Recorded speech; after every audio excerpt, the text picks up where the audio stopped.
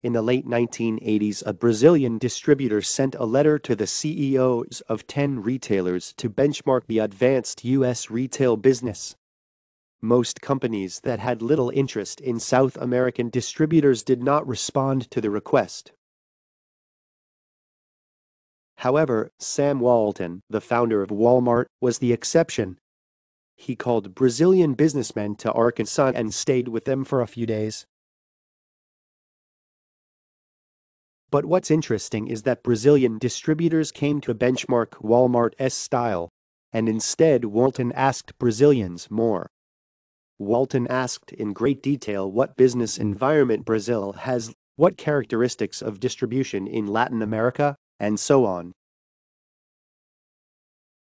Later, Brazilian distributors realized that Walton was learning thoroughly about Brazil's retail business during their visit to Wal-Mart.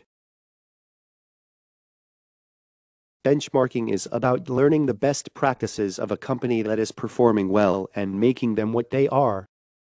Benchmarking is a very useful tool in that it reduces the probability of failure and allows you to get things moving fast. Many managers enjoyed benchmarking, and among them, Tadashi Yanai, president of Uniqlo, is well known for his benchmarking skills. When asked, "What do you want to do right now?" to him, he replied, "I want to learn management system at Wal-Mart, standardization at McDonald's, product development at Rubbermaid, quality control at Marks & Spencer, information system at 7-Eleven, talent education at Home Depot, and future development skills at Microsoft."